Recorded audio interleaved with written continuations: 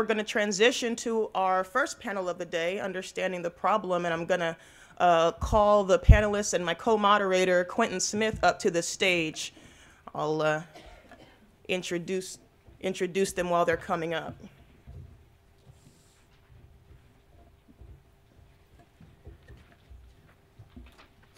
I suppose I can introduce them in the order that they're coming up. Ian Haney López is the John H. Boalt Professor of Law at the University of California, Berkeley, teaching in the areas of race and constitutional law. We have Wesley Lowery, a national reporter with the Washington Post, and who has extensively covered the interactions between law enforcement officials and communities. We have Johnetta Elzie, a St. Louis native, community activist, and organizer who co-founded Campaign Zero and was profiled on Forbes' 30 Under 30 list. We have Douglas Blackmon, Pulitzer Prize winning author of Slavery by Another Name, The Re-Enslavement of Black Americans from the Civil War to World War II. And we have Carol Anderson, a historian and the Charles Howard Candler Professor of African American Studies at Emory University. So Quentin will kick us off. All right. Good morning, everybody. Good morning. Everybody hear me okay? Awesome. So my name is Quentin Smith, or Q, as most folk call me. I'm the fellow for the Committee on Diversity and Inclusion over at Sanford, and I am delighted to join you in what I promise to be a truly momentous day. So Ajane and I are the moderators for this first session, and again, it is called Understanding the Problem. The forum today is ambitious and forward-thinking in its goals, bringing diverse individuals to explore the full scope of the relationship between law enforcement and communities of color, as well as communities of lower socioeconomic standing. This session will focus on identifying historical and current factors that contribute to ongoing strained police-community relations. Our goal in this session is to help provide you all with a common baseline of knowledge about the problem and equip you for the difficult yet vital conversations that are yet to come throughout the day. This panel will last until about 10:30, followed by a short break. We've already had our brief introductions, so we're going to go ahead and launch into our moderated discussion. And after our moderated discussion, we'll open up for about 20 minutes of Q&A from the audience. So the first prompt is going to go to the panel as a whole. You'll each have 5 to 6 minutes to respond. So our mission in this session is to understand where we are today. If we're honest, it's a complicated and often contentious relationship between law enforcement and many communities of color across the country. So drawing on your individual backgrounds and expertise, exactly what is the problem and how did we get here? Who'd like to kick us off? We'll actually start with Doug. Okay, all right. Well, thank you for organizing this remarkable event. It's great to see you again in particular. But thanks for having me. The historian's answer, I think, to, or at least my historian's answer to how we got here is first and foremost a fairly broad and maybe obvious thing, but that is simply our national refusal, our society's refusal to even faintly attempt to fulfill the 13th Amendment for 150 years. I mean, that's the bottom line of how we got here.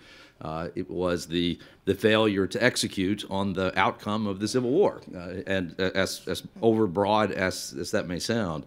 But it is something we should be very aware of, and of some of the details of that. There was no serious or sustained effort to extend full citizenship to the vast majority of African Americans until, from the 1870s to the 1960s. That span of a century in which there is no claim that can be made that any meaningful effort was made to ensure the actual full citizenship of African Americans. Not a single president in that period of time advocated in any significant or meaningful way for the integration of African Americans into the civic and economic mainstream of American life. Most presidents and presidential candidates actively opposed that idea, whether they were Democrats or Republicans. President Taft, in his inaugural address in 1909, went out of his way to praise North Carolina and all the southern states for having forced all African Americans off the voting rolls in the years immediately prior to his inauguration.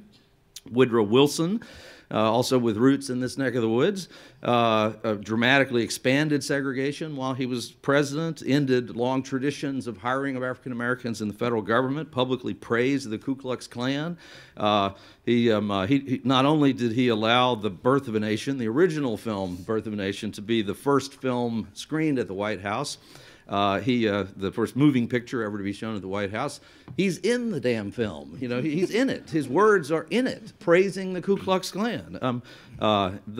Even people like FDR, the folks we want to lionize, but FDR readily agreed to exclude most blacks from the benefits of the New Deal. He guaranteed Southern senators that the federal government would not allow efforts to end the Depression to also begin to end segregation. Dwight Eisenhower was indifferent to voting discrimination.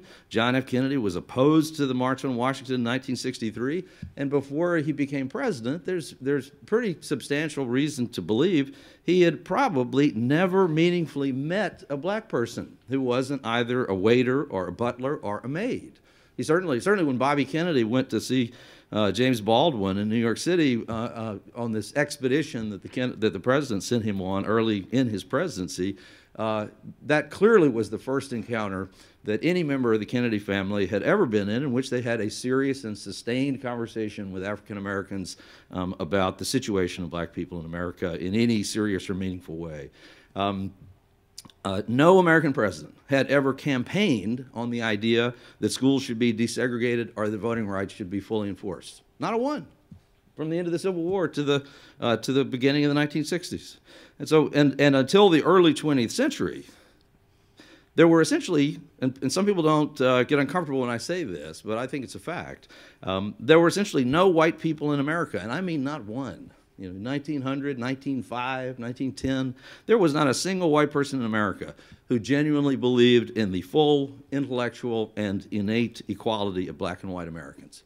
By the beginning of the 20th century, there were a lot of white people who thought that black people should not be so actively harmed, and that black people who had great capacity should be able to achieve things in American life. But there were no white people in America at the beginning of the 20th century who believed that all black people are basically equal to all white people. Not a one. Nobody. None of your parents or grandparents or great-grandparents or anybody else. Not one.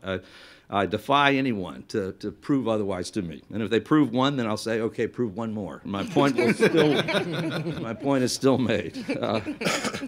So given all that, it's no surprise that as the United States modernized its criminal codes and systems of law enforcement, the courts, and incarceration, that the modern system of justice that emerged in the middle of the 20th century was still profoundly shaped by these general assumptions about black people that were rooted in powerful white supremacist thinking.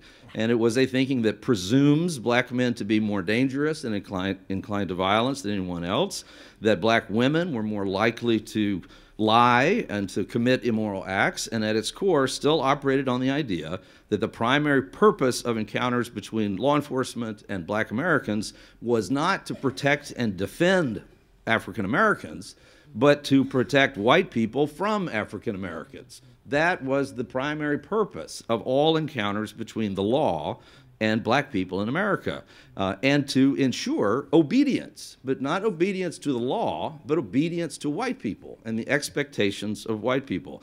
That role of forced obedience had been transferred to our system of law enforcement, and that was still actively the case up until very, very modern times. And all of it rooted in this basic idea that ultimately all Americans would be better off, generally, including black people, that was part of the logic, would be better off if black men were treated by the police with a presumption of guilt and no hesitation to use brutality. Finally, how we got here was that generally decent and progressive thinking Americans, like the people in the room today, were willing to accept this idea, which if you think back on it is fairly preposterous, but we were all willing to accept that a handful of Supreme Court decisions in the 1960s and 70s, making it clearly illegal to deny basic civil rights to African Americans, that somehow that was miraculously enough. to heal a vast criminal justice system that had been consciously designed to fail African Americans. That's a key point. Our system of justice is one that was designed to bring justice to white people, but designed to bring injustice to black people.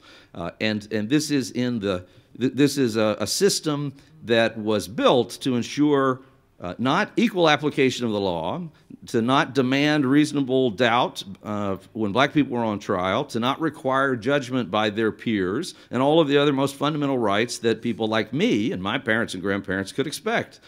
We refused to accept that the police and courts became for African Americans this kind of a system of injustice designed to deny them rights and to injure them while advantaging whites. What I'm saying is that nice white people allowed themselves the delusion that a system rooted in white supremacy, a system with a kind of genetic code drawn from the end of the 19th century, had somehow been cured. And even more blindly ridiculous in hindsight was this belief that our system was pure. Not just that it was healed of these past things, but it had become somehow pure and the most effective system of justice in the world, that somehow the 12-man jury actually always got things right. You know, I really believed that. I mean, I think most of you in this room who are over the age of 40 can remember in childhood, certainly if you're white, that everything told us that the 12-man jury always got it right. And in these incredibly unlikely circumstances of getting it wrong, that there were other mechanisms in the system that would always catch that. So the idea of an innocent person being executed seemed almost impossible in that time. So we came to believe all those things, despite the monumental evidence that the vestiges of our apartheid system of disparate treatment under the law was still in full force. And now we're in a period of shock and reckoning because of two things. DNA technology has proven to us irrefutably, and the math of this is impossible to deny. We now know that somewhere between 5 and 10%, it's less than 10%, but it is likely higher than 5%, of all death penalty convictions over the last 25 years have been wrong. You know, between 5 and 10% of the people sentenced to death in our country were, in fact, innocent of the crime that they were convicted of. Now, we've righted a bunch of those, not nearly all of them yet, but what that suggests, because death penalty cases are the Cadillac of our criminal justice system. More resources are expended. Everybody actually does have a lawyer. You know, the money is spent. You know, local governments go broke paying for the defense of people who are facing a capital charge. So it's the Cadillac of our system. It ought to be when our system works at its very best at adjudication and determining innocence. And so if we get it 5 to 10% of the time in those cases wrong, well, what does that mean for the hundreds of thousands of other people who went through the used car version of the justice system? And so it tells us, almost without doubt, that there are tens of thousands of people in prison today who are innocent of the crimes they were convicted of. That's just a fact. And there is almost no possibility that any more than a negligible number of those individuals, because of the way our system works, will ever find justice. They will serve out the entirety of their terms. The only possibility of change from that was what was happening late in the Obama administration, where there were these the largest number of commutations by a president in history, but also a tiny drop in the bucket compared to the enormity of the problems. And the second thing that is causing all of our shock right now, and this reckoning with a reality that was plainly in front of us for generations, is the cell phone camera. And so for the first time, thousands and thousands of millions of little cameras have stripped away the veneer and obfuscation that allowed us to still believe that every time there was a violent encounter between police and citizens, particularly African-American citizens, that somehow the likelihood was this was a legitimate shooting or a legitimate defensible act of brutality, and somehow it was always the fault of the citizen. And so these two things, DNA and a million little cameras, have finally forced us to confront this 150 years of staggering failure to fulfill our most fundamental notions of equality and justice. That's how we got here. Thank you. Thank you, Doug. We're going to have Carol go next. Thank you. And As a historian, what I'm going to focus on are the power of narratives. Those narratives that sometimes are vague, sometimes unspoken, sometimes they're just these memories. Sometimes it's just the memories that lead a parent to put a hand on a child when the police are going by. Because what these narratives speak to are the violence that happens under the color of law. They speak to democratic institutions such as the court and the electorate that make a conscious decision to protect, sometimes to reward, police who abuse their authority, police who kill. I'm going to focus in on the period between 1945 and 1965, because that is another moment where we've got this legacy that is still in living memory. For example, in 1945, the U.S. Supreme Court heard the case of Claude Screws. He was a sheriff in Baker County, Georgia, and he and his deputies in the dead of night had arrested a black man, Robert Hall, for stealing a tire. Now, when they handcuffed him, they put him in the back of the car, they drove him to the jail, and then they said he tried to take their guns while handcuffed. So they had to beat him. They beat him for 30 minutes with a blackjack and with their fist until Robert Hall was dead. The U.S. attorney arrested Sheriff Screws and charged him with violating Bobby Hall's civil rights. He was found guilty. Screws took the case all the way up to the Supreme Court. Meanwhile, while this case is going up to the Supreme Court and he's got a guilty tag hanging on him, he wins re-election in Baker County. The Supreme Court said that, yes, Screws was acting under the color of law because he arrested Bobby Hall, but he did not violate Bobby Hall's civil rights. And that guilty verdict was overturned. In 1951, Florida Sheriff Willis McCall, angry that the U.S. Supreme Court had basically vacated the sentence of 2 black men who were found guilty for a rape that never happened, and said that they had to get a change of venue. And so as he's transporting these 2 men, Sam Shepard and Walter Irvin, to the new venue, he takes the back roads, the off routes. He stops the car basically in the middle of the woods, opens up the door, tells them to get out. They're handcuffed. He drags them out of the car and starts loading bullets into them. The story that he tells is that they tried to overpower him with their hands cuffed behind their backs, and that he was merely defending himself. But Walter Irvin lived. And Walter Irvin told the tale of what really happened in the woods that night in Florida. Willis McCall kept his job. He kept his job for another 20 plus years. The only way that man lost his job was that he was on trial in 1971 for beating another black man to death, for which he was found not guilty. But that they decided, the good folks in his county in Florida decided to vote him out of office because maybe it was about time, and this is 1971. Then we have, because it's really clear that we understand this is not a Southern thing. This is an American thing. In Los Angeles, this is what's going to take us to Watts. In Los Angeles, the police chief, William Parker, believed that African Americans were genetically criminal.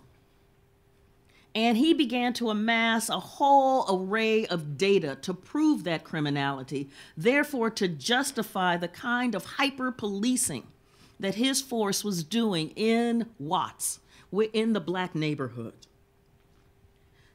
You had officers on the force who called their nightsticks nigger knockers. You had residents of one of the most highly patrolled areas. The police called the residents in those areas, you know, we're patrolling Little Mississippi. And to understand what that means in the 1960s is to understand that at that moment, they are dragging the rivers in Mississippi because they're looking for the bodies of Schwerner, Cheney, and Goodman, civil rights workers that Sheriff Cecil Price and his Klansmen have killed. And they're pulling bodies out of the river. And so when you have the LAPD calling this neighborhood of black people Little Mississippi, you get a sense of what that frame of reference is. Between January 1962 and July 1965, Los Angeles law enforcement, mostly police, but also sheriff's deputies and highway patrol personnel, killed at least 65 people. Of the 65 homicides, the LA Coroner's Office investigated 64 were ruled justifiable homicide. These include 27 cases in which the victims were shot in the back, 25 in which the victim was unarmed, 23 in which the victim was suspected of a non-violent crime, and 4 in which the victim was not suspected of any crime at all. The only case that the coroner's inquest ruled to be unjustified homicide was one in which 2 officers who were playing cops and robbers in the Long Beach police station shot a newspaper man. These are the stories, like ghosts in the house of democracy, that haunt and terrorize. That's how we got here.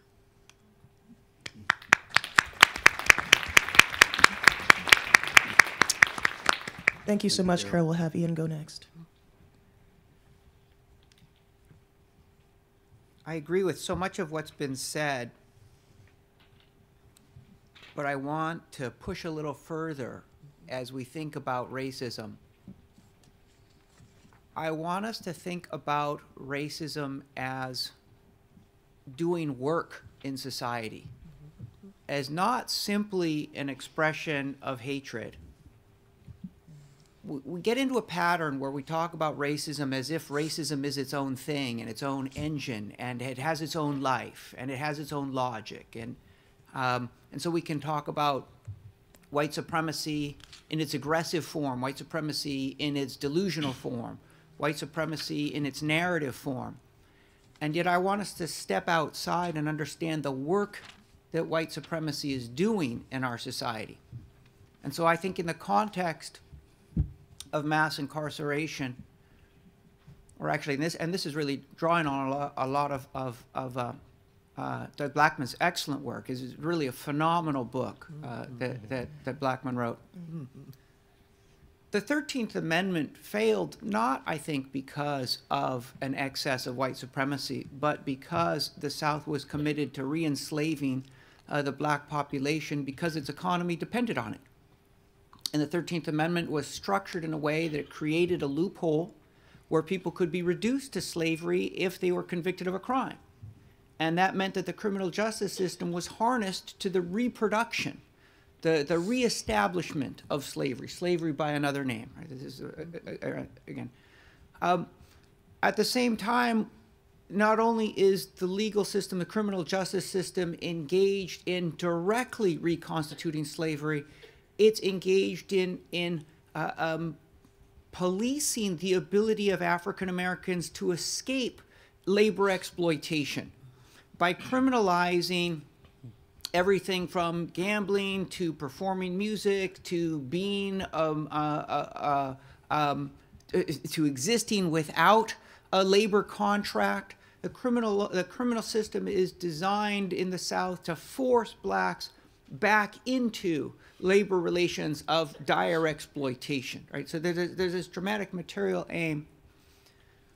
Doug Massey has written a really good book about racial stratification, in which he says racial stratification is tied initially in the United States to exploitation, to the creation of an ideology of race designed to justify exploitation rooted in barbaric violence. And you can think of that as slavery, you can think of that as convict leasing, you can think of that even in terms of genocide against Native Americans. I think it also applies in terms of manifest destiny and the U.S. conquest in the northern half of Mexico and then expansion into the Pacific as well as into the Caribbean. It is all tied to a racial ideology that is fundamentally rooted in an exploitative dynamic. How do we take from these people their land, their resources, their labor, their lives, and yet call ourselves human? That's racism, right? But I don't think racism has remained exploitative, right? It also, and this is Massey's point, it also takes the function of justifying hoarding of resources.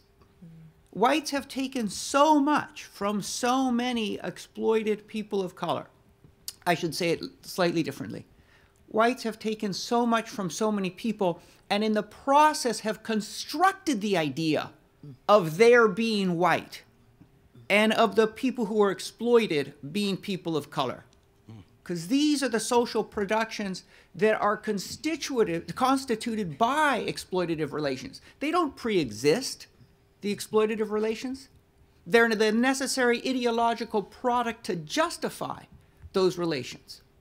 But having taken so much and having come to understand themselves as whites, whites then engage in a second aspect of racial stratification, the hoarding of what they've gained and what they've taken, the protecting of their ill-gotten resources through a narrative that tells themselves that they as white are the legitimate heirs to all that's good and wealthy and decent in America, neighborhoods, schools, corporations, government, and that these people of color who have been so badly exploited and reduced through that exploitation and that continued violence deserve nothing.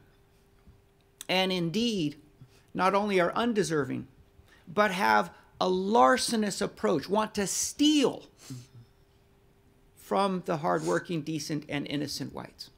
Okay, and so I think I want to put on the table this materialist understanding of racism, that racism is doing work, that racism is constantly reinvented because what it's doing is it's allowing exploitation, it's allowing hoarding, and it's affording people an ideological justification to explain to themselves why they can engage in barbaric levels of violence and yet feel good about themselves and despise the people that they have dehumanized.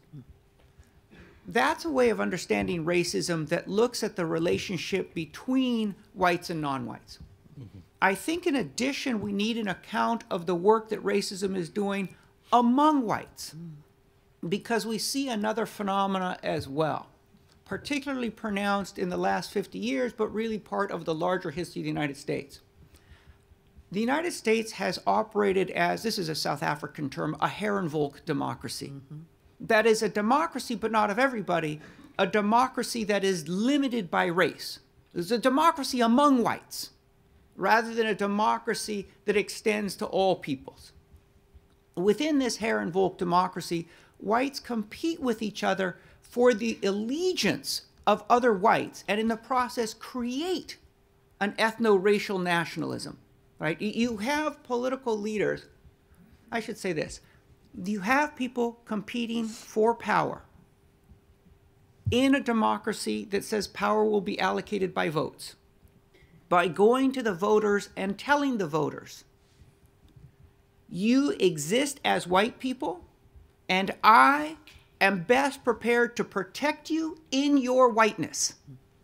That is, the rise of race becomes a way in which political leaders compete with each other for power among this white group, and in the process further empower the notion of whiteness, further convince people that their being white is something real and true and valuable about them.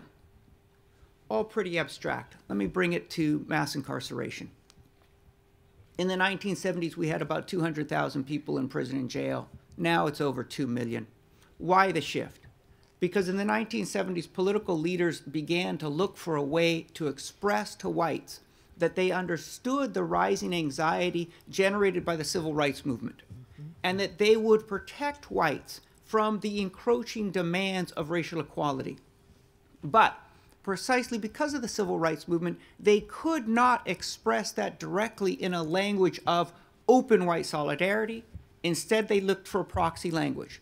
And one of the most potent proxy languages available was the language of crime, of law and order, of an innocent, silent majority beset by a crime wave from thugs from the inner city. Notice the racial imagery, the racial story is powerful. And yet it can also be denied that it's racial at all because the language of crime does not expressly use the language of race. And what you have is a move by Richard Nixon and then by Ronald Reagan to talk about a new war on drugs, a war on crime. What you have, in fact, is a remarkable substitution, even in Congress, of civil rights legislation for legislation that cracks down on crime. This is the response to black demands for equality. And the Democrats, for their part, do not stay silent for long. When they realize how effective this strategy is, they pick it up themselves. And what you quickly have is an upward bidding war between Democrats and Republicans, and I have in mind Bill Clinton and Hillary Clinton in her remarks about super predators, an upward bidding competition between both parties to show who's tougher on crime, by which they mean who's more willing to incarcerate African Americans. And to build a carceral system, we should be clear that also dramatically increases the incarceration rate of whites. Whites aren't spared this entirely, but the driving impetus for this is to show an anxious white electorate that their political leaders understand their anxiety, that their political leaders stress the importance, the goodness, the vulnerability, the innocence associated with being white, and that their political leaders are willing to impose whatever sort of punishment and dehumanization is necessary on the black community to prove to white people that their political leaders care for them and love them and deserve their vote. That's the story of mass incarceration. And now I'm going to conclude by turning this to police-community relations. When we think about police killings of young black men, we often have a conversation that goes to the bigotry of individual officers, or maybe a conversation that goes to a culture of bigotry within police forces. I think both of those are important and right. But what we haven't had is a conversation about the way in which our political leaders have purposefully constructed the police as the defenders of white innocence and as the forward force in a war on encroaching black and brown criminality. That is, our police exist within a political culture that we have endured for 50 years, which has told the police, your job is to be the thin blue line between civilization and savagery. And that phrase, the thin blue line between civilization and savagery. Professor Anderson mentioned the LAPD. That comes straight out of the LAPD. It's one of the ways that Chief Darrell Gates used to talk about the LAPD. This thin blue line between civilization and savagery. If that's who you think you are, if further you have been charged with waging a war on drugs that metamorphoses into a war on crime, you will conduct a war. And when it's a war, your job is to kill the enemy. And it is important that in a war that you not see your enemy as a human. For how else are you going to kill them? You must dehumanize them. You must fear them. You must feel like any sort of resistance to you is illegitimate, dangerous, a threat, and you must respond in kind. So that when we understand mass incarceration, I think we need to go well beyond stories of white supremacy as its own internal dynamic.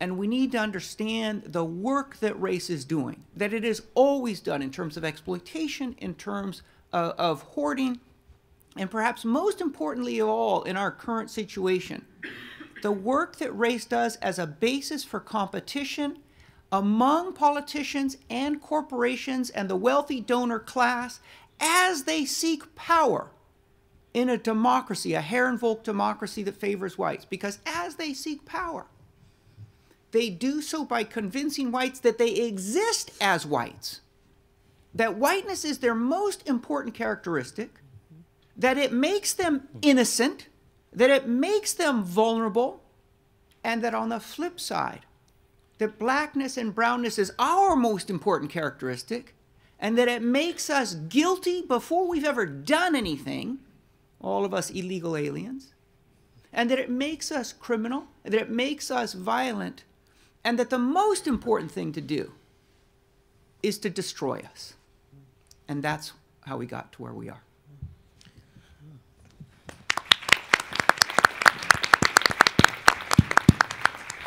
Thank you, Ian. We're going to have Johnetta and then Wesley go next, and then we'll have one follow-up question before we turn it over to the audience. Sorry. Okay. Hi, everybody. Thank you. Thank you. Okay. So I actually didn't have anything prepared, so I typed while they were talking. And I also do not have an academic perspective, so if you're looking for that, I'm not that. And I think the question, it's not possible for me to answer it other than to tell my lived experience. So, growing up, I lived in St. Louis my whole life. I'm 27 now, and I was 25 when Ferguson happened. Just growing up in general, I was born with a single mother who was a business owner, and she worked really, really hard to send me to private school. And I went to all white schools my entire life, and was told at a very early age from my grandparents who were from the Deep South that we worked twice as hard to be half as good as white people. So I took that with me to school every day as a challenge, like I am better than these white kids. So I was always smarter and I was always faster until puberty hit. And then so my strength was literally just to be smarter. Leaving school, even at a really early age, I would leave my all-white school where everything was happy and go to my aunt's house who lived in the west side of St. Louis. And right across the street from her house is a dope house. And I would see every day coming home from school where the police might come to school and be like, hey, we're your friendly police officers. And I'd be like, okay. And I would see them jumping out and arresting young black dudes across the street. If they were selling drugs, not sure. But I would just always see them like kidnapping people. And when I would leave my aunt's house, I would go to my mom's beauty salon that we owned, where it was like a haven for black women. And what I now know is self-care. I had no clue that's what we were doing. So getting your hair done, my grandma washes your hair. It's a therapy session slash beautification. Like all these things happen in the beauty shop. So I'm a proud shop kid. And I would say I've lived a few lives all at once. I knew racism was real growing up in St. Louis. I could feel it. And I knew it growing up when white kids would invite me places, but say, oh, your mom can't pick you up. And she couldn't pick me up because she was dark-skinned and I was light-skinned. And their mothers thought that my mother was loose, so she couldn't be around their husbands.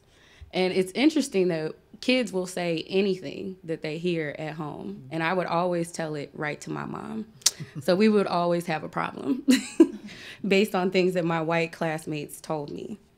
I would say I never knew exactly how evil policing was for black people until 2014. My mother passed away January 31st, 2014. And 2 weeks later, the police in St. Louis City killed my best friend, Stephon Avery Hart. And I was so overwhelmed with my mom, like I really couldn't process that my friend Stefan was gone. And I never really thought about it much. Really wondered why they killed him, didn't get an answer, and just really focused on trying to come out of depression from my mom being gone. And I never really thought more about Stefan until August 9th, 2014. And that was the day on Twitter, this lady that I follow named April, who lives in Mississippi, tweeted me and was like, Netta, people are talking about this boy getting killed. Here's a tweet, check it out. And I was like, no way. Not no way the police killed someone, because they just killed my friends, and I know what police in St. Louis do. They kill people. They kill Black people, like, all the time.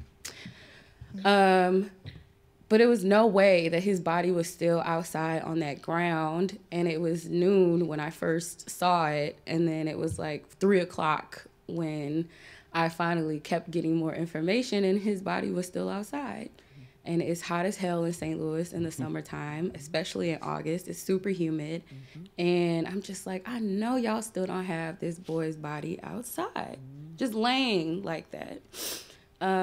So in my mind, I officially went to, based on pictures I've seen, it's like a lynching. Like, you're sending a sign to everybody that this could happen to you too.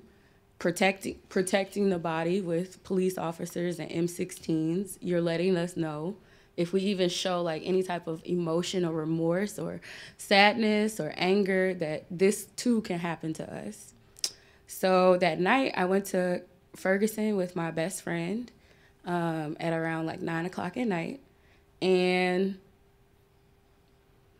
that was the day that everything about my life changed, really. I heard little Black kids say, I saw Mike get killed. And that really, it fucked with me.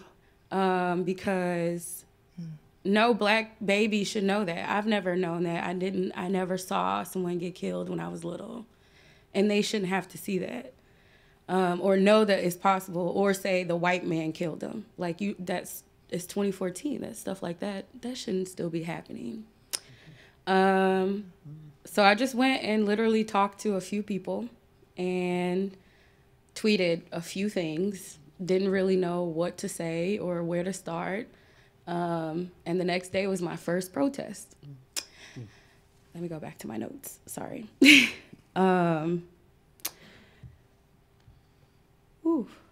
Okay. So since the day Mike was murdered, I have seen the worst of what this country is and can be. I still haven't processed half of the things that I've seen, or half the experiences that we've had. For example, watching police pull pregnant Black women out of their cars and point M16s at them and tell them, fuck your baby. Like, I've never gotten over that, and I'll never forget it. Or having National Guardsmen chase us up a street called Lang in Ferguson, and helicopters over above us, I'll never forget. Or the feeling of like laying low and flat and trying to be as quiet as I can be in some person's random backyard so they wouldn't find us, because they had been told, protect peace, whatever that means. So we know when we hear protect peace, that means you're gonna kill us. I'll never forget being called an enemy combatant, and I pay taxes there. And like the things that you're using to shoot and tear gas us with, I paid taxes for that too. And, my goodness. I fought very hard with my family to even be at protests. They took my car. My grandmother and I had a really big fight because she did not want her baby going down there. And what her baby told her is, I'm exactly who you raised me to be. And if something happens to me, then that means you come clown too. So I never told her about being tear gassed ever, but I've been tear gassed 13 times. I've been shot with a rubber bullet once while standing with Wesley Lowery. He's bad luck. And being tear gassed 13 times and shot, I now have PTSD, the same symptoms as my grandpa, who is a Vietnam War veteran. So we share that pain. and that trauma, and we should not have to.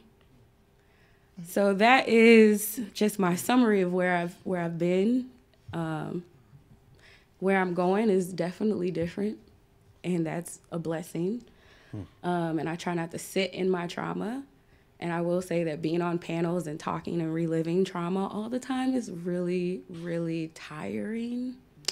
And so even just sharing this part, I'm exhausted. But that's it. Thank you.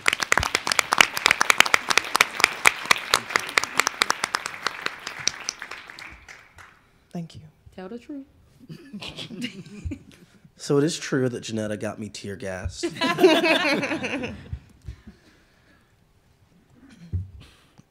When I first arrived in Ferguson, Missouri, I was a congressional reporter for the Washington Post. I just finished covering a Democratic primary race in some Senate race. I don't even remember who the candidates were. They lost. And I had flown back to Washington the day after Michael Brown had been killed on August 10th. And as I got to the office that morning of the 11th, on Monday, we realized that there had been an additional night of unrest and violence. The first night of violence being the night that Michael Brown was killed, the second night of violence being the night when in these clashes with the community, the Quick Trip gas station was burned down. It's a bit of a commentary on the media and where we were then, that a boy's body in the street for 4 hours did not prompt us to get on a plane to Ferguson, but a gas station being burned did.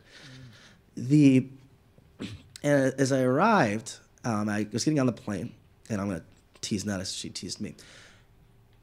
Everyone was telling me, you got to find this woman, Johnetta Elzie. She seems to be everywhere. She'd left her home, her grandmother's house, and started tweeting, taking pictures.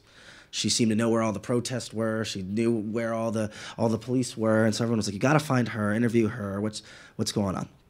And so Johnetta began what has now been 3 years of us teasing each other on panels. I direct messaged her on Twitter and said, "Look, I'm a reporter from the Washington Post. I'm coming into town. I think it's important we tell this story the right way. Can we meet up?" And so Jonetta's like, "Of course. Here's my number. Meet me here." And then she immediately begins live tweeting our DM conversation. "Y'all, can you believe it? A Washington Post reporter is coming to tell the story the right way." It's like, I can see those tweets, Netta. I follow you. And so I land, and initially I go to the press conference, the first press conference held by Michael Brown's family, which I'd covered officer-involved shootings in previous jobs at the Boston Globe and the Los Angeles Times. And so, unfortunately, it felt familiar. I'd been in this room before. I'd seen the freshly minted T-shirts with the image of a slain son now emblazoned on them. I'd known Benjamin Crump, the attorney who had arrived to work with the family. And after I left the press conference, I went to something that did not feel normal. I went to a meeting of the NAACP. They were hosting a forum, a community forum at a church in St. Louis. And as I got there, I'd covered many community meetings in many different communities. As I arrived, I saw maybe 100, 200 people standing out in the parking lot. So I made the safe assumption that I had gotten the time wrong and the meeting must be over, that everyone must have been let out.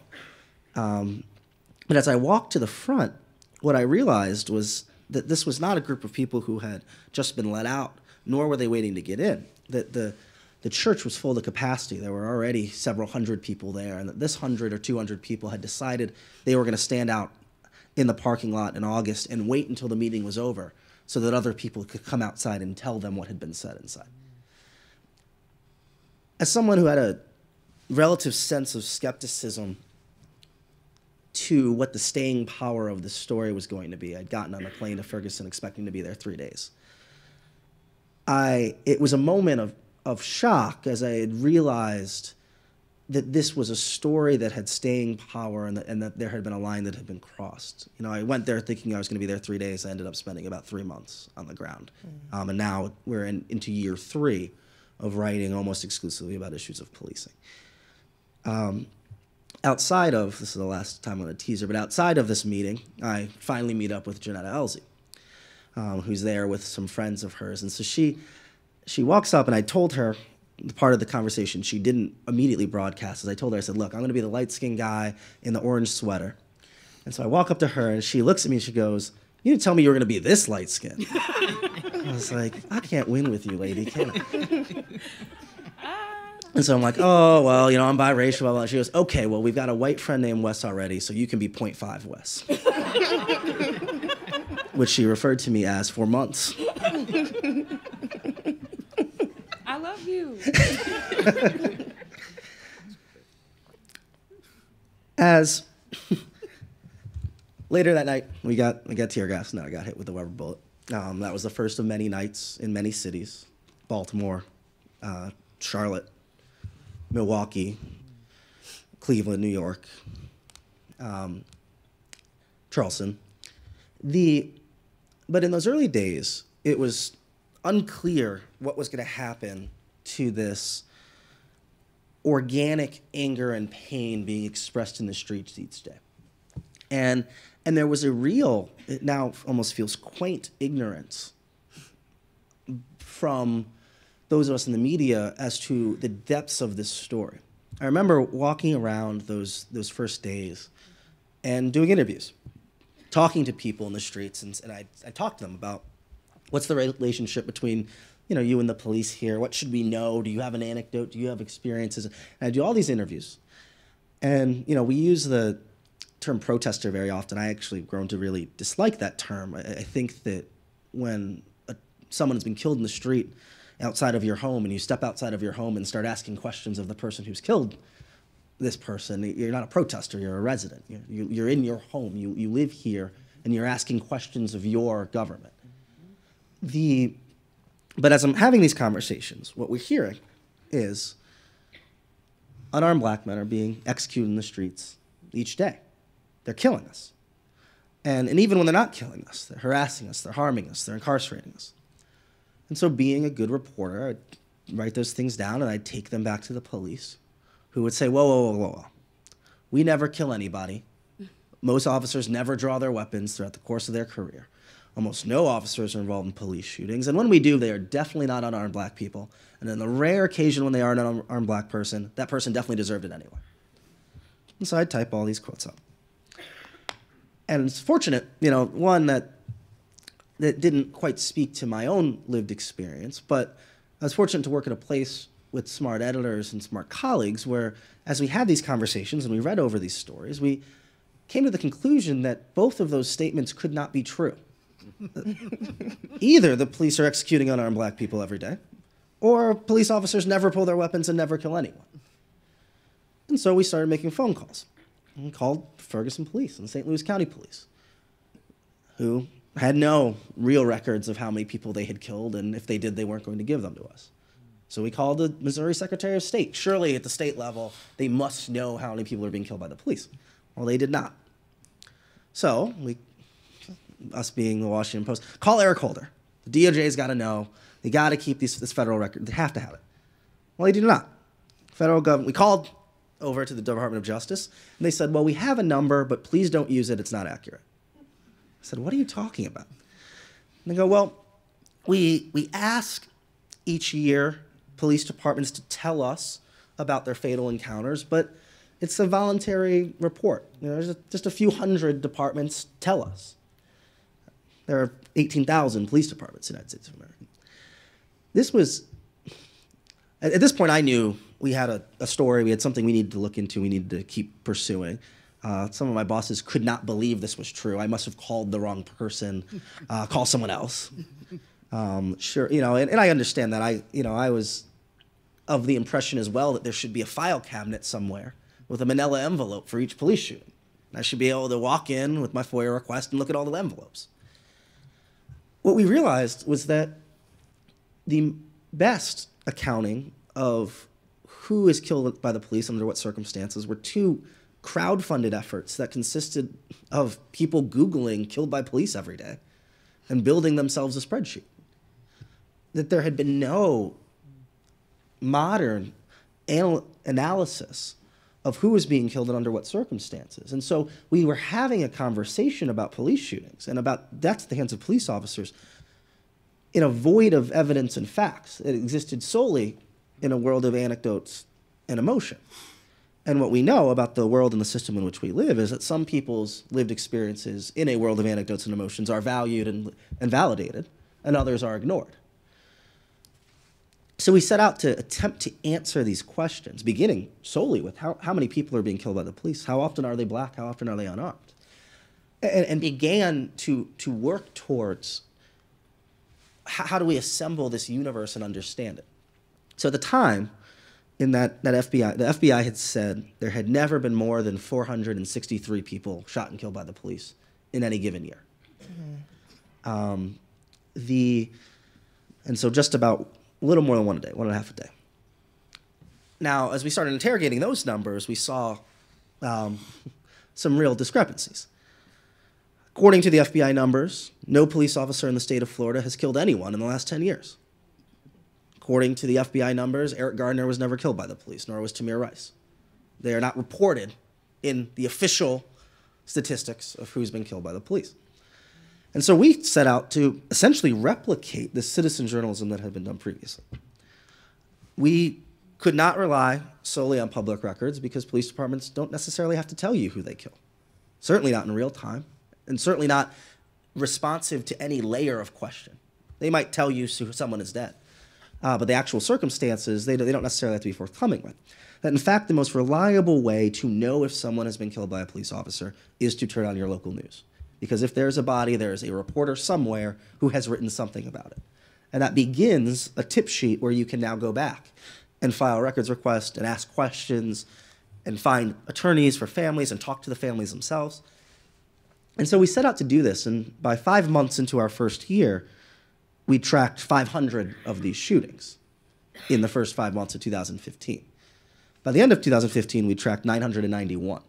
So we found more than double the number of fatal shootings that the police had said existed. Now, what do we know about who is being killed and under what circumstances?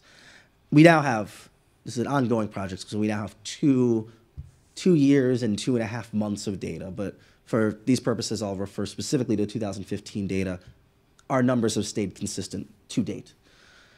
What we know is that, as the police would say, the vast majority of people in raw numbers are armed when they are killed, and the majority of them are white.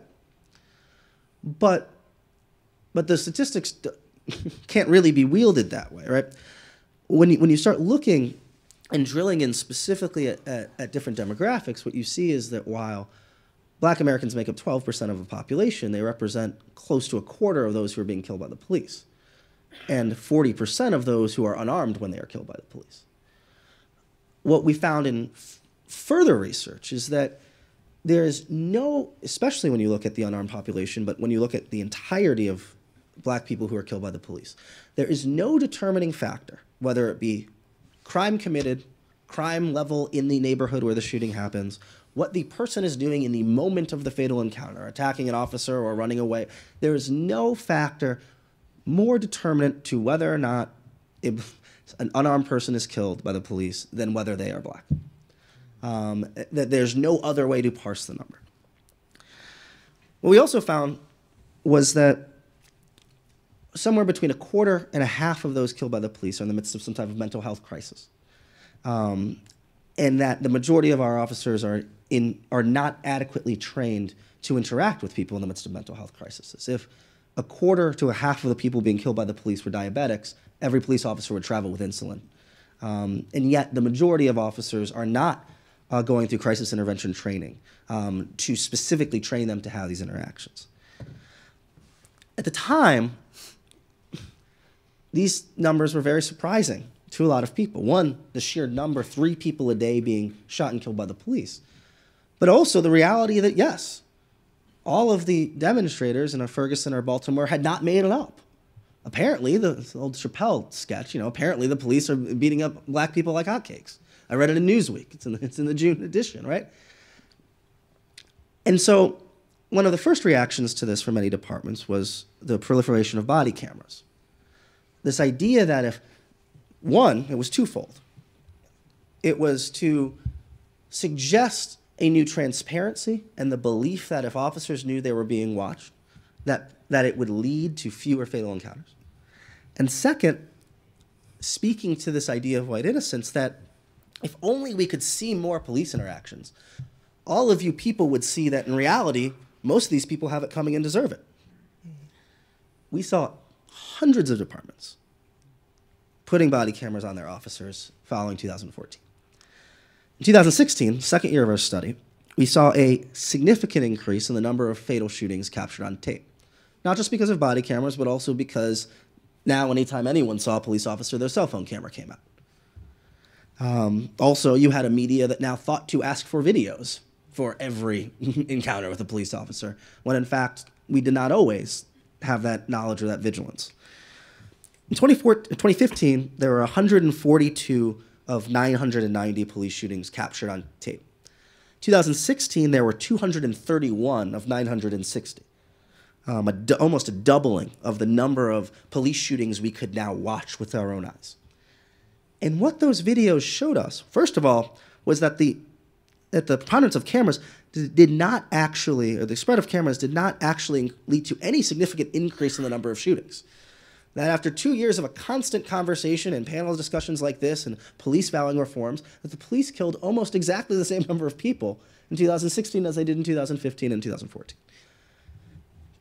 But beyond that, what the body camera videos and the bystander videos did was they did not, in fact, exonerate officers in more cases. They raised additional questions about cases that we previously wouldn't have asked questions about.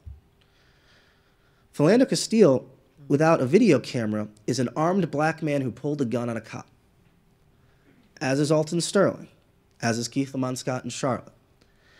That we've seen in case after case after case, beginning with Walter Scott in 2015, but carrying us to present day, that what video has done is that it has allowed the dead in these interactions to tell us in images what has happened.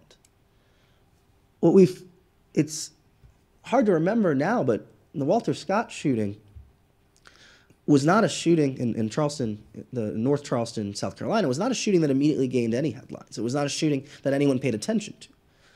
It was a shooting where an officer reported back to his superiors that a man had stolen his taser, was standing on top of him, about to tase him, and so he had to pull his gun in desperation to shoot and kill this man, menacing over him.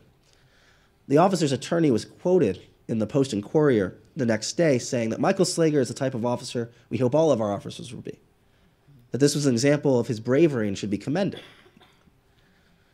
That lie led Fenton Santana, the bystander who had taken the video, to send that video to the family of Walter Scott. He said that he wanted to see what the police would say about what happened. He wanted to believe them, even though he himself had experiences of feeling racially profiled, of seeing disparate force. He himself had felt upset watching the images from Baltimore and Ferguson and elsewhere. He wanted to wait and see what happened. He wanted to see if the police, without any external pressure, would take accountability for this man who'd been shot in the back. When they did not, he released the video that we've now all seen thousands of times. Walter Scott running away, Michael Slager unholstering his gun and putting several bullets in Walter Scott's back.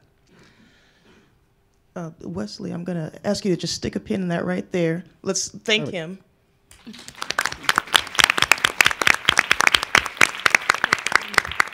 What we'd like to do, just to make sure that we have some time reserved for questions from the audience, is I'm going to ask each panelist to just say what they will about recommendations that they have for this police-community relationship, or what we want to see in democratic policing. And certainly if you have any examples of policing that you have witnessed to, or researched, heard about, read about, to offer those up as well. But we'd like to just take a couple of minutes for each panelist to contribute what they will in terms of recommendations, and you can go in whatever order you'd like. Consider this the lightning round. Yes. I'll go really quick. I'm also a part of the Campaign Zero planning team, which is a 10-point policy plan on ending police violence in America. It's crafted by myself, Sam Sinyangwe, who is somewhere in this room. Oh, there's Sam. Hi, Sam. DeRay McKesson and Brittany Packnett. So that's my one suggestion. It's 10 suggestions.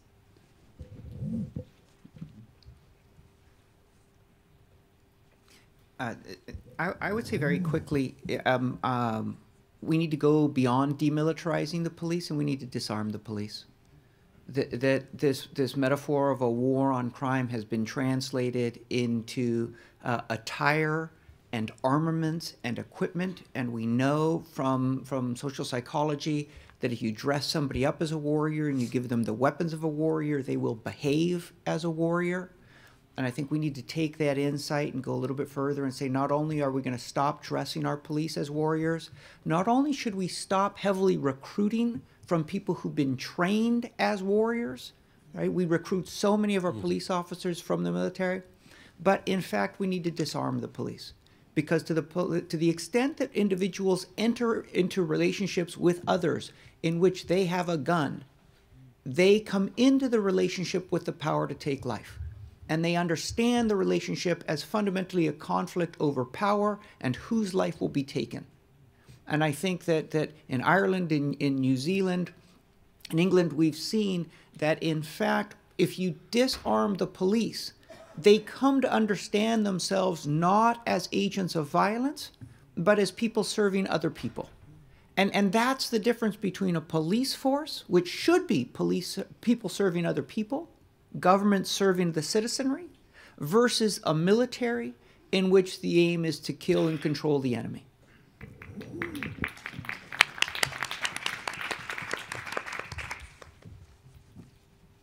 I'll jump in.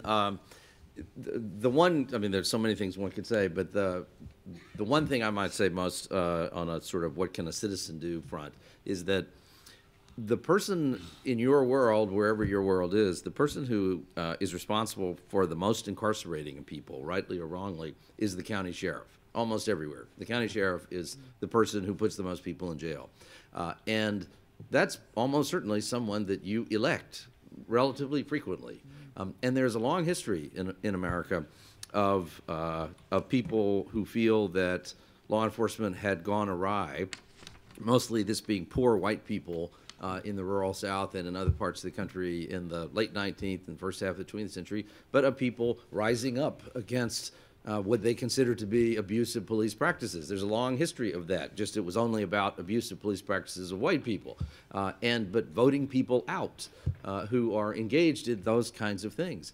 And I think there is a little too much sitting around waiting for Campaign Zero or somebody else to come along and sort these things out, or waiting on President Obama to sort these things out, or Attorney General Holder, or now Jeff Sessions to work these things out.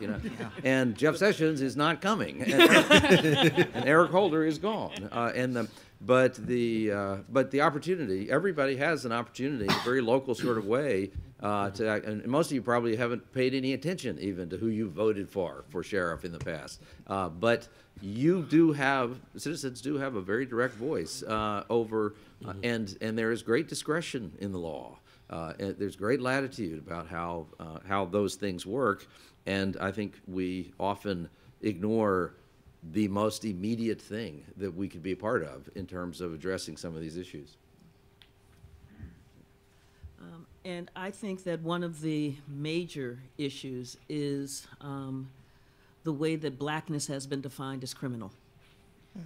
And that the massive work that needs to be done both in the society and within police forces is to begin to redefine blackness. Because as long as we see blackness as criminal, then we will continue to have policing, and we will continue to have a society that locks us up where blackness is our crime. And that requires undoing a lot of work. It requires changing the culture within police forces. It requires changing the way that we imagine. It requires changing the narratives about the stories that we tell. It's deep, hard work. It deals with implicit bias training and retraining. It deals with reward systems. It deals with, in fact, making the justice system much more accountable for when we see there was no way that Walter Slager should have ever been given a mistrial, given that the killing, the murder, was so obvious. I mean, so it requires doing some heavy, heavy cultural lifting. That's what I think needs to be done. And to briefly piggyback off of that, I think that the system as is works as it was constructed to work, which is to absolve police of acts of violence against people of color. In the 10 years preceding Ferguson, there were on average, and remember we're talking about probably 1,000 fatal encounters with police each year nationally. There were about 5 officers charged each year, less than 0.5%. In the year after Ferguson, there were 18 of 1,000. The reality is our legal system is constructed is not structured to legally hold officers accountable, which raises an additional question of what is the role of the department themselves in holding their officers accountable. That's difficult. It's difficult to measure in part because these are not easy to come by records and pieces of information, what happens to an officer after they kill someone. But what we know in a survey sense is that in the majority of these cases, almost nothing happens to the officers who are involved in these cases. They collect pay while they're being investigated and then go back to being police officers. I think that the layer of accountability at a local level is important, because the other thing we would say here is, we've seen in recent years a not insignificant number of chiefs and commissioners who have been willing to publicly talk about the needs for reforms across this industry. But I think that an important thing to note and to remember very often is that a chief who's willing to talk about reforms is a chief who's going to be a former chief in a year or two. The average tenure for an American police chief is 2 to 3 years. And in very few cases there have been chiefs willing to publicly and privately battle both their unions as well as their union arbitrators and fire officers involved in shootings. And in most of those cases, that chief is gone pretty quickly. And so I just think that speaks to the entrenched problem and the depths to which the system actually has to be completely disrupted if we are to create a world where there's some level of justice and equity here. Thanks, Wesley. At this time, we'd love to open it up to the audience for some questions and answers. Please remember to keep it brief. We don't have very, very much time, no more than 30 seconds. And this would not be the best stage for speeches and preaching. Please come up to the mic. Either mic in the front. Oh, okay, never mind. We have these lovely Fabulous. mic runners on either side. So if you raise your hand, then they will bring you a mic.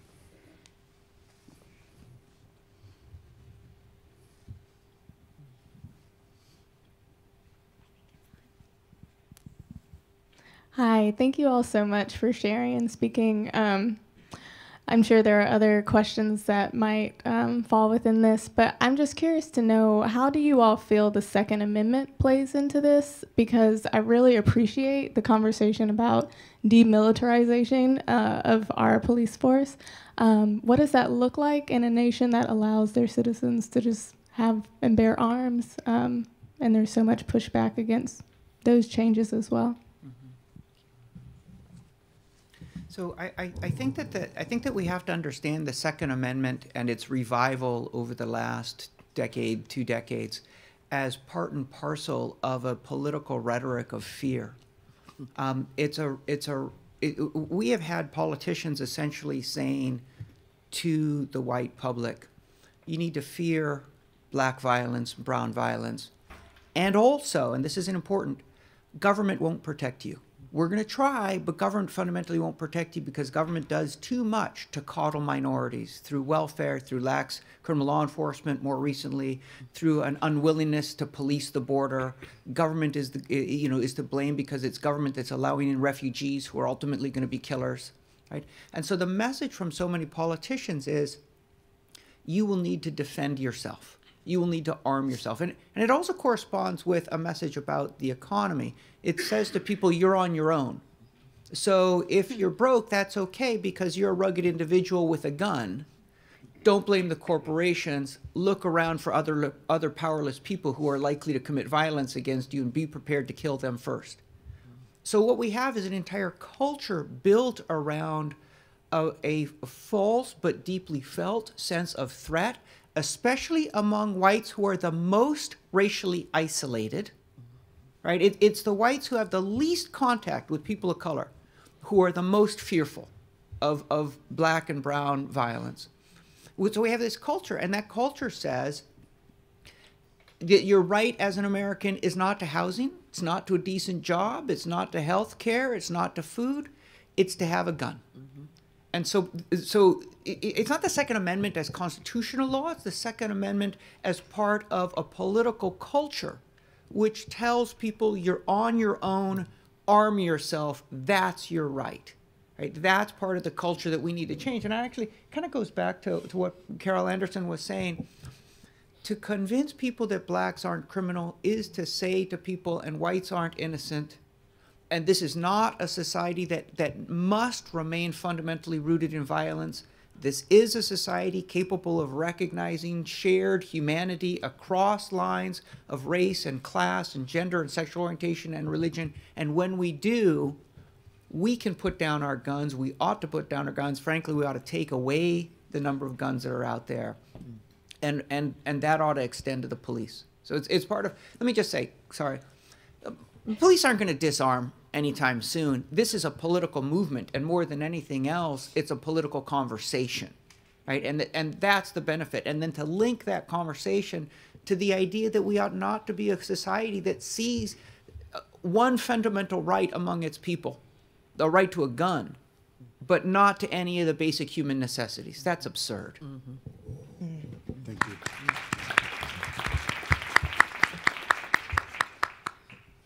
Oh, we have a question up here. Who will get there first? You're the winner. Hi, I'm Jen Fry. So I have a question. We've seen the shootings and we've seen the consistent, obvious cover-ups. The cover-ups that move so smoothly that this isn't a first time. Like with the Laquan McDonald shooting, that immediately it was, you go talk to the witnesses to make sure that they stay quiet. You go get the video and cut out exactly that amount of time that even the video on the fries was taken out because we know the fries were an issue. Mm-hmm. You know, so I think that we've seen that it's just very consistent, very smooth moving, and it also is showing us that we have video of these shootings that if it was me shooting someone, I would be locked up forever. But the cops, they're not going to jail. It's not the bad cops aren't going to jail. So what can we do more as citizens? Because just in my opinion, it seems to be giving the cops more power because they're seeing that I can shoot someone in cold blood with video, I'm going to get a nice paid vacation, and they go back on the force with no issue. So what can we do? Like I said, in the last response to the last question, I mean, the system is working as it is intended to work. Our legal system does not treat police officers the way it treats you or I. And that in part because we all have not, in many ways we, I mean the media and the white majority of the nation, have not paid attention to this. We've also allowed the police to further manipulate the system in ways to advantage themselves. So for example, were you to shoot me right now, they would immediately put you in handcuffs and take you to the station and interview you. Were a police officer to come in here and shoot me, depending on their union contract, he'd probably get 48 hours before he'd ever have to be interviewed. 48 hours in which he could talk to the other police officers who were in the room about what they maybe saw or did not see. He could talk to his attorney, very likely his union attorney, the same attorney for all the other officers in the room, about what they saw or did not see. And then he would say that the pen in my hand looked like a gun. He was scared. Our legal system does not require police to be right. The standard is if they can prove beyond a reasonable doubt that they were worried about a thing, they are allowed to kill. I think that and I think Netta and the folks at Campaign Zero have outlined in many specific ways that can begin to be undone. But the first of that is scrutiny of the actual governing documents that govern how police, what is required of them, and what leeway they have. Again, these union contracts are negotiated every few years, typically in the complete cover of darkness. If they get any media coverage whatsoever, it's one story about whether or not the cops get a raise this year or not. And there's almost no discussion very often of these types of statutes that are being placed. There are union contracts that rule that every few years or every 6 months, embarrassing things must be struck from an officer's personnel file. There are union contracts that stretch the 48-hour rule, quote unquote, which is based on nonsensical science that is not science, 2 weeks. In Baltimore, I think you got 2 weeks before they can interview an officer, right? So I just think that policing is a local issue because of the structure of our government. There are 18,000 departments that are governed essentially by their own laws and bylaws. And so it's so engaging at that local level about what are the rules in the place where I exist and how might we undo some of the things that have been put in place. And an important thing to remember is that those union contracts are, the reason they're negotiated the way they are, typically by mayors of municipalities, is because police officers vote in blocks. As logically they would, like taxi cab drivers do and teachers do. And in municipal elections, relatively small blocks of voters are critical to the outcomes of elections. And so if you want there to be a mayor of your municipality that is open to these sorts of concerns, then there has to be a corresponding block of people who are going to vote on this issue. And that's the only way that those things begin to change. But those things can change very dramatically and very quickly if people will exercise their right to be a part of that process.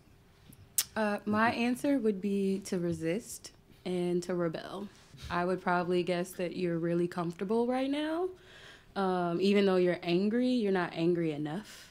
So getting real uncomfortable, getting as angry as you can be, and then resist, however that looks. That's what I did. Thank you. We could have one more question. We have a hand up here. Oh.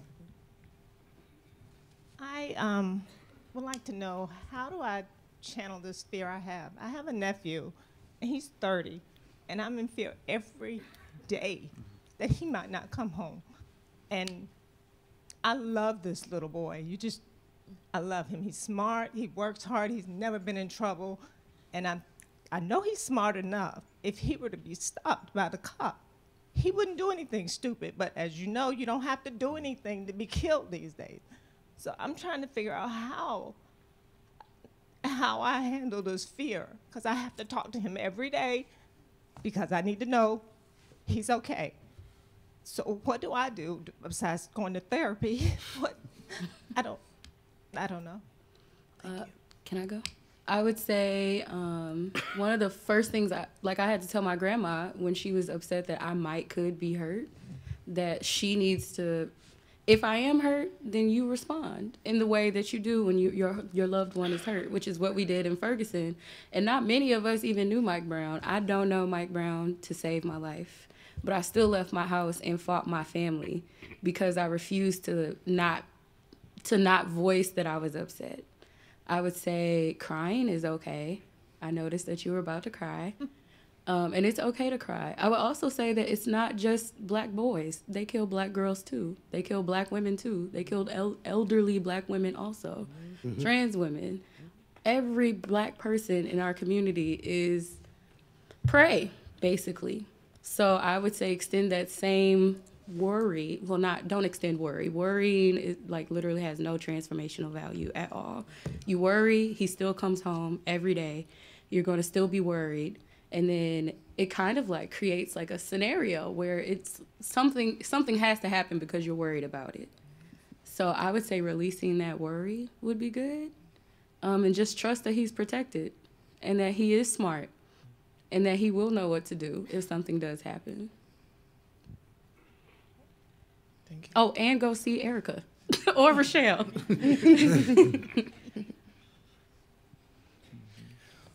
Well, please join me in thanking our esteemed panelists.